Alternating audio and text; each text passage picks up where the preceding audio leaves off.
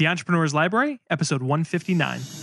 Welcome to the Entrepreneur's Library, the only book-centric podcast that reviews all the top-selling business books and shares authors' perspective firsthand. This is your resource to finding the next great book that will enable you to grow personally and professionally. Welcome your host, Wade Danielson. Welcome back to the EL. Today we have Jay Papasan, co-author of The One Thing, the surprisingly simple truth behind extraordinary results. Guys, this is one of my favorite books and honestly, one of the favorite people. I say that from time to time, but throughout the 150, 60 plus interviews, this was a top 5 interview. I loved having Jay on. So real, so passionate about the actual topic. And so I think you're going to get a ton out of it. This book, without me even saying anything, you guys have probably already heard of the book. It's been out for 2 years or almost 2 years now and is wildly popular. We've had it referenced a couple of times on the show. So without further ado, I don't need to promote this. This book is that good, and it's the content speaks for itself. So without further ado, let's bring on Jay. Welcome, Jay, and thank you for joining us on the Entrepreneur's Library. Hey, thanks so much for having me. Before we take a deep dive into The One Thing, will you take just a moment to introduce yourself? Tell us just a little bit about you personally. Sure. My name is Jay Papasan. I live in Austin, Texas. My wife runs a highly successful real estate team here called the Papasan Property Group, and we have 2 kids, Gus and Veronica. In the big picture, I grew up in Memphis, Tennessee, spent about 20 years in publishing before settling with my family here in Austin to, instead of being an editor, be a writer. Excellent. So, Jay, thank you for sharing that first off. And now let's jump right into your book, The One Thing, which was originally made available for purchase back April of 2013. And, Jay, we're going to move quickly, but our whole goal here is to cover the top questions that our listener/future reader would like to get answered. And the first one is, what was the inspiration behind writing The One Thing? Well, my co-author is Gary Keller, and he founded Keller Williams Realty, which is now the largest real estate franchise company in the world with 111,000 associates around the globe. And when I joined him, I think we were number 14. We weren't even in all 50 states, but we were still the fastest growing. And in the course of working on an education piece for the company, I was writing with him on some real estate books, and he wrote an essay called The Power of One. And I had this aha, because I'd been in publishing for a long time. It's like, well, this is Gary's one thing. This is it. The thing that Gary does better as an entrepreneur than anyone else is not the smartest guy, although he is really smart. He doesn't try to work longer hours, though he works really hard. He's able to identify the priority, and he's willing to give it more time at the expense of a lot of other priorities in order to be as successful as possible. And he's also practical. So as soon as I read that 8-page essay, which took our company by storm, we dug in and we spent about 5 years researching and trying to identify exactly his techniques and how they lined up with other successful entrepreneurs. And that was kind of the birthplace. It was just an essay he wrote over a weekend called The Power of One. Excellent. So you and I were talking beforehand. What was the number of books that came out last year? Did you tell me a number? You know, every year there's something crazy like 300,000 books that come out. And in the business category, I think like 9,000 books. It's Wow. really astounding to be in the business category, to really kind of keep track of it. Hey, you've got to figure out what are the books that are a priority for me to pay attention to as an entrepreneur, right? Because you can't read them all. So that leads into our next question, which is, what makes your book different from others regarding the same or similar topic? I think there's a lot of books that hit the big idea, right? Less is more. That's not a new idea, and we don't pretend that it is.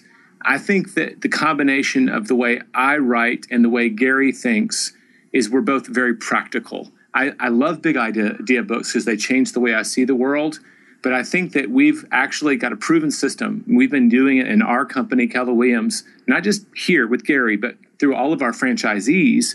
This focus and how you implement that on a really simple, practical way, I think that's the difference maker. We've been now translated into 22 languages. And I think that the resonance for the book is because people go, wait, I've heard this forever, but I think now I can do it. Excellent. And Jay, how would you say that you guys designed the book as far as how do you suggest the reader engage? Is this one they can jump in and out and cherry pick information as needed? Or did you guys really design it to be read from front to back? I love that question because we worked with a very special publisher, Ray Bard, and he does one book a year, and they've almost all been bestsellers, right? What better company to work with? And so we had his full attention, and we started asking, look, this book is about priority and putting the first things first. Shouldn't we write the book that way? And so the book is organized from, like all books, there's the big idea up front. We have a section called The Lies, which is kind of getting some of the big things out of your head before we talk about here's the simple truth. And then there's some commitments that we ask people to make to kind of sustain it later on. But we literally organize the book as teachers and coaches by what they needed first. So like the copyright page, every book you open up in the first 3 or 4 pages, there'll be a copyright page. You're going to find that at the end of our book. Because we're like, what use does a reader have of this? We actually have had librarians call us and say it's missing. And we're like, no, I'm sorry, we put it in the back. Because we want it. I mean, entrepreneurs think this way. Tell me what matters, and I'm out of here because I'm doing it already. And we tried to design the book for them. No, that's perfect. So now that we know the background, the purpose of the book, let's take a deep dive into the content itself. We take the next 5, 8, maybe even 10 minutes and really give the future reader that's listening right now a great idea of what they're going to get at or what they should be able to get out of your book. Absolutely. The idea that we're talking about, I think there's a Reed Hastings, the guy who founded Netflix. He said, I'd always rather be selling aspirin than vitamins, right? Aspirin, my headache goes away. Vitamins, I'm not sure what's happening, but I believe something's happening. So when you think about the beginning of the book, we try to identify both the pain, the aspirin and the vitamin. And so I think that we're living as business people in a time through technology, through a connected, flat world where we have unlimited opportunity. The things that we can say yes to in terms of business opportunities, in terms of people, networking opportunities are really crazy. And we haven't evolved to have an understanding of what we really need to say no to. So I think that you look at most people out there and they feel kind of an oppressive sense of obligation around all the things that they're juggling. And so that's the pain point. And we've heard it loud and clear from professionals. They just feel like their days are broken out in 15-minute increments and that they understand that they're stressed out because they're doing too much. The flip side, kind of the promise, is a concept and it's a metaphor we pull through the book. It's the domino effect. It's this idea like when you were a kid, you lined up dominoes so that you could knock over one and have them all fall down. And it's that principle, we called it, the domino effect, that one thing can make many things happen. Many things happen. So we looked into it, like the world record is like 4.5 million dominoes. So the extent to which you can have a lot of things happen by doing just one thing is longer than most people think. And just for fun, we actually found like an article in the American Journal of Physics that proves that a 2-inch domino can knock over a 3-inch domino, can knock over a 4.5-inch domino. Just the physical nature of it, a domino can knock over one that's 50% bigger. So if you took that out, just 57 dominoes, starting with a 2-inch domino, but growing at that exponential rate, the 57th domino would reach almost all the way from the Earth to the moon. And we graphed it out in the book, and it's popular with kids because they get this. It's a physical kind of idea that things can grow at this rate. And in the beginning, you don't think anything's happening, but pretty soon you're like, whoa, by the 31st, it's taller than Everest. And we believe that when you're doing the one thing that's the right thing as a professional or as a business person, that most businesses follow that same arc. We even hired an intern in our private equity group, Keller Capital, to go and look at what Fortune listed as the top 100 businesses of the last century. And on average, even though a lot of them were supposedly overnight successes, it took 8.5 years for them to, quote, be successful. A lot of people think it happens quickly, but the big results are a little bit farther away than most people expect. So we kind of hit that theme, right? One thing can do many and it can do more. And the more is that shape. It's a hockey stick. It's going to be a little slow in the beginning, but you build momentum and it's huge. So there's the pain and the promise. So I go around the one thing. What are we trying to prevent? This kind of stressed out haziness about our focus. And the promise is really, really extraordinary results if you're willing to line up your dominoes. The stuff that gets in the way, and this is kind of a longer section of the book, and it's where we put a lot of our research, are the 6 lies. And in the time we have today, I'm not going to go through them, but I want to hit a couple that we lead with. These are the things that we think make sense that actually don't. The first lie we said is everything matters equally.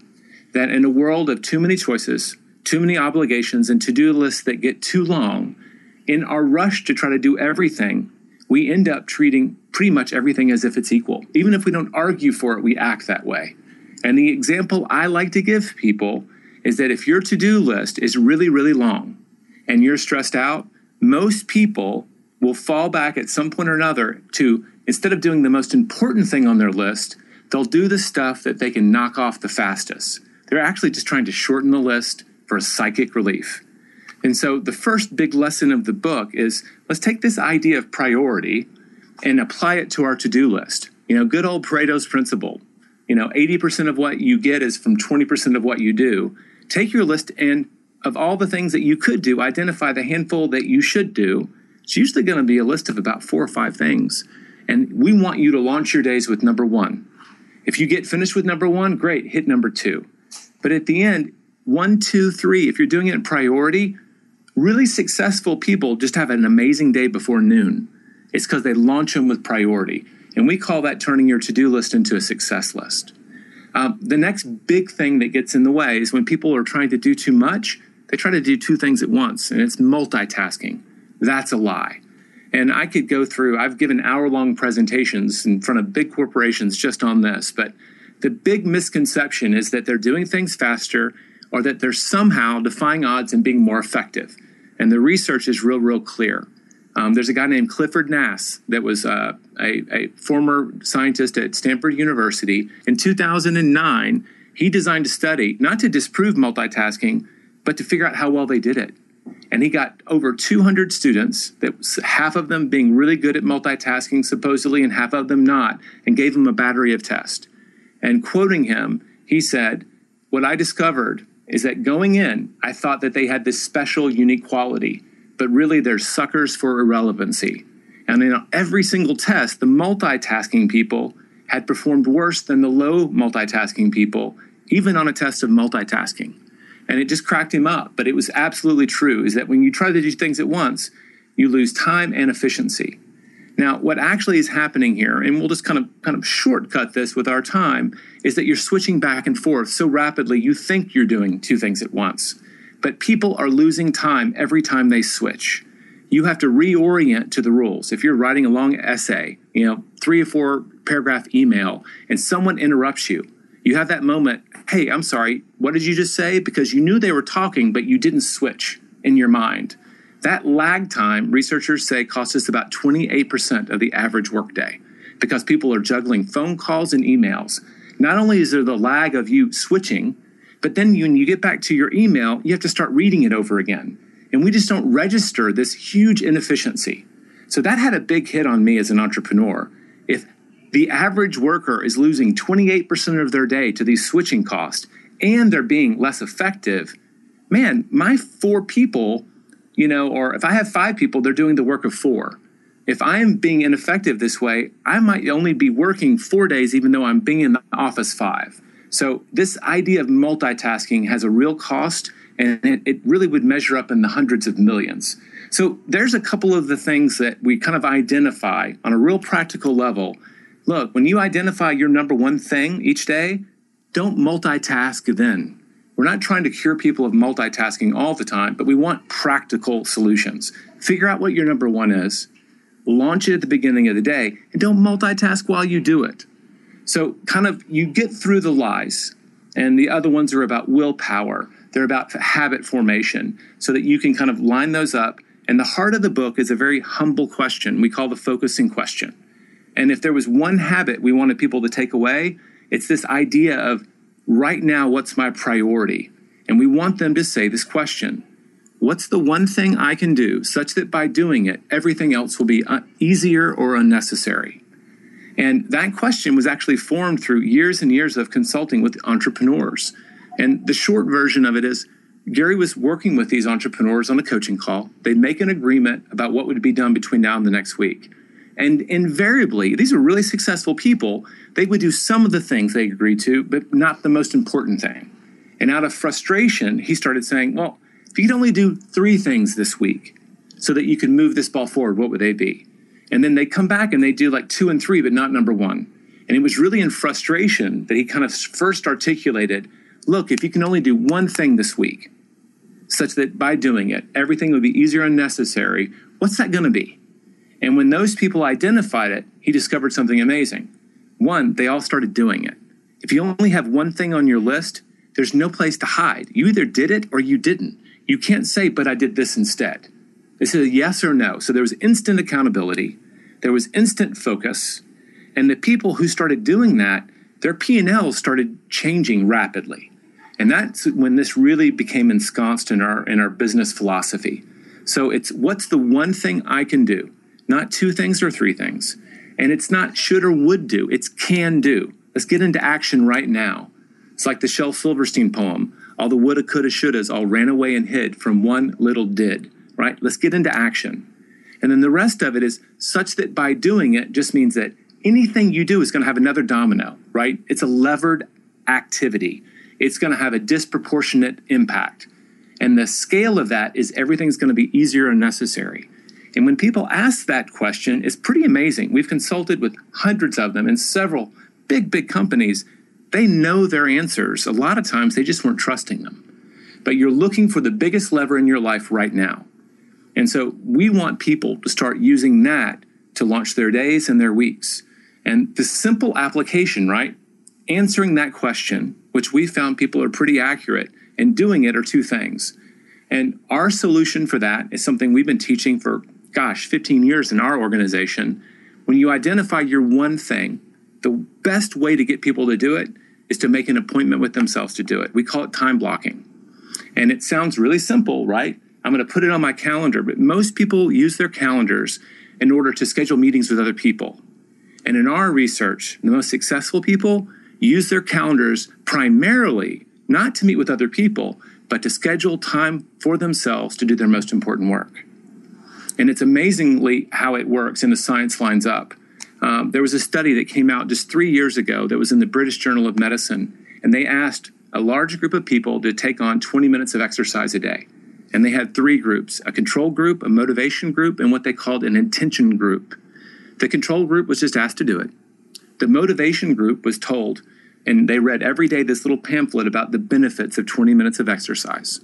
Those 2 groups collectively were about 35% effective, right? 35% of the time they exercised. The intention group had everything the motivation group did. They were told the same information. They were given a pamphlet to read every day. They had to do 1 extra thing. They had to commit in writing, on this day, at this time, in this place, I will exercise for 20 minutes a day. And the results are pretty astounding. They were 91% effective, more than 3 times more effective. And what I tell people, knowing why you need to do something is important, being motivated, but knowing when and where you need to do it is where the rubber hits the road. It makes you 3 times more effective. And it's something we've been preaching for years, and it is highly effective. So you identify your 1 thing, you make an appointment with yourself to do it on a regular basis, and then you let that lead your results. And kind of the last little practical thing, and we'll kind of tie this up, right? And this is just the heart of the book. There's a lot of research around it, is that once you have your time block, we want people to protect it. And what we saw is a lot of people would have the appointment show up, but they would not have a place where they could effectively work. So we teach people it's 4 steps. Build a bunker. Find a place in your life, whether it's at home, in the office, in Starbucks, wherever, that you can really get focused and be able to give your full attention to the things that matter most. 2, store provisions. Once you have that place, make sure that you have everything that you need to work. You don't need to step out for coffee after 30 minutes of really great focus and have someone snipe you. Oh, hey, Jay, I saw that you just stepped out of the writing room. I just have 1 quick question. Well, that could cost you an hour of your really prime time. So we just say, don't leave the room if you can possibly avoid it. Store those provisions. I carry a backpack, Gary does. I've got power bars, I've got water, everything I need for us to do our work. 3, sweep for minds. For most people, is turn off your dadgum cell phone, or at least turn off the notifications. You don't need little things popping up on your screen or on your cell phone telling you to check Twitter and Facebook, right? Just remove things that you know are a distraction from your immediate environment. And lastly, enlist support. People always underestimate how much the people in their environment will come and help them if they'll just tell them why keeping this time is important. You know, we found the 10,000-hour rule like everyone else. The people who are most successful put in about 4 hours a day over time to become amazing at what they do. And so telling the people around you is like, look, I'm committed to launching this business. And the most precious time to me is these few hours in the morning when I'm really going to try to be productive. I really hope you can help me keep that time my focus time. And in our experience, people will absolutely protect the entrepreneur from themselves because we self-sabotage more than anyone else. So that's kind of, boy, what a challenge to kind of take a 230-page book and drop it into this kind of format. But to me, if you had to distill it, those are kind of the big points, right? What's the big idea? What are the 2 biggest things that get in our way? And I think that's this idea of trying to do too much, everything matters equally, and multitasking. How do you focus? We have that simple question that's very effective. And then how do you get it done? You time block that work. You make an appointment with yourself and you go to your bunker, your productivity place. That's your ritual place to work. And that's where you get your work done. So that's the one thing in about, I guess, 7.5 minutes. How did I do? You did excellent. And like you said, that is a big challenge and you did a phenomenal job. And this next question, I started thinking about it while you were talking because it fits in so well with this book. You might even think that we wrote this knowing that you were coming on, but this is the question that we ask every single time. And it's, if the reader could only take away one concept, principle, or action item out of the entire book, I mean, this is definitely like the principle of the one thing, but what would you guys want that to be? Well, I said it, and when I was saying it, I thought, oh gosh, I just answered the question for after this. No, I know exactly. I want people to internalize this idea of the focusing question. I think a lot of times we are not appropriate in our moments because we're not really clear about where we're going. And asking the question, right? What's my one thing today? What's my one thing this week? What's my one thing this month or this year? When you have that answer, you need to hold on to it because that allows you to say no to stuff and it allows you to say really yes. And people often asking the question, we always said that's the success habit. That's the number one habit that we found in common with all the people that we interviewed for this book, is that in their own words, right, they got clarity about the most important thing for their business or their work day, and they attack that thing with just religious fervor. So, Jay, we've pulled so many different quotes out of this interview so far, and I know there's a ton. The book is chock full of amazing quotes as well. But do you have a favorite quote from the book, and will you explain it a little bit? Oh, yeah. It's just one of the ones like as a business author, I also love to kind of check our hashtag and see what people are sharing. And one of the most shared ones in the book is this idea that you need to be doing less with more effect instead of doing more with side effects. And that concept and the people who are sharing it kind of get it. And it got me too. I'm so ambitious and I've got that entrepreneur mindset. I've got 4 businesses that we're currently running. I definitely get that thing. And if you're not lining things up and saying no, you can absolutely get the side effects. I mean, in Gary's life, and we share this in the book, he literally was hospitalized at one point because he put himself in such a stressful state by trying to do too much. Wow. And it is so amazing the relief you get by identifying the clear priority because it just makes it easy to say no. So you know what? That sounds like an awesome opportunity, but I'm going to pass. And I used to not act that way. So I love that quote because it gets me to that sense of clarity that we all want to have. No, that's perfect. And Jay, do you have time for an audience question? Sure. Excellent. So Tia Johnson actually asked this, and she said, what's the one thing you could advise for someone new in business to stay on track, not lose focus on the excitement, and to start a routine that will take him or her far in their routine/career? Wow, I love that question. So thank you. I think you said Tina for asking it. Tia, yeah. There are 2 things that immediately come to mind, and it really depends on how early you are in the journey. My first thing would be, and we didn't cover it, but a huge thing is willpower. And we discovered in our research that you have the most in the morning. And I think that the most successful people in this world, one, I said they have an amazing day before noon. But on average, millionaires are up and active 2 hours before they have to be at work. They are exercising. They are reading for self-improvement. They're not doing that in the evening when things happen and they're too sleepy and fall asleep on the couch. They take their mornings and they make sure they launch them with energy, and they launch them with self-improvement and health. They really hit a lot of stuff before 8 o'clock. So I would say start taking your most important things and move them up early in the day. And I think I said that in the speech. The other thing that comes to mind immediately is when you look at really successful people, they have that mindset. And the thing that they all have in common, almost all of them have a coach.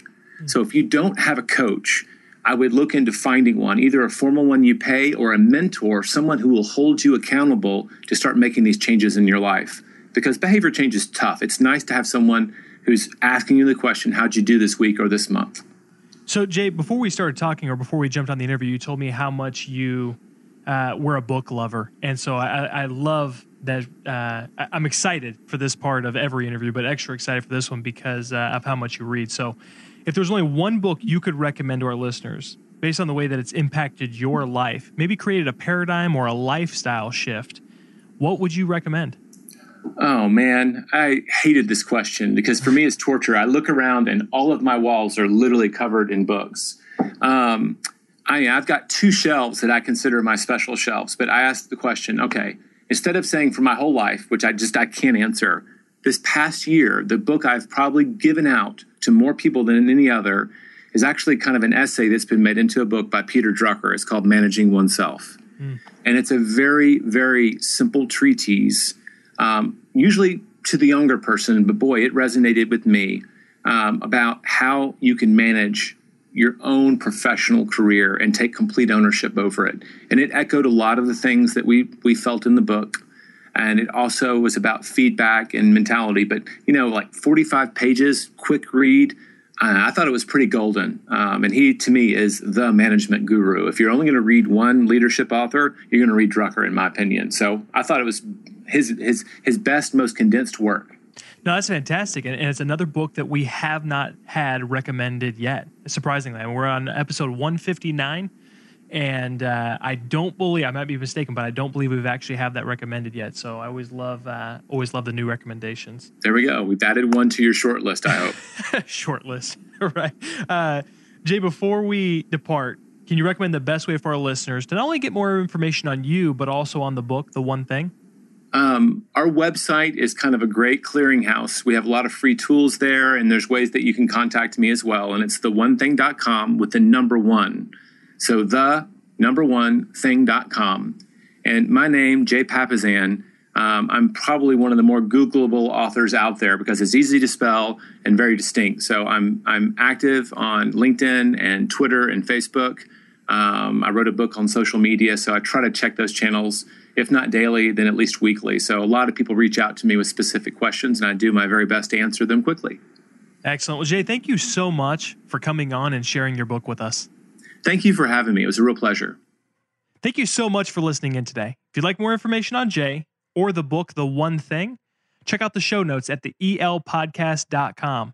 And as always, and you'll want to listen in, if you want a free copy of The One Thing, check out the same website, theelpodcast.com, and become a VIP.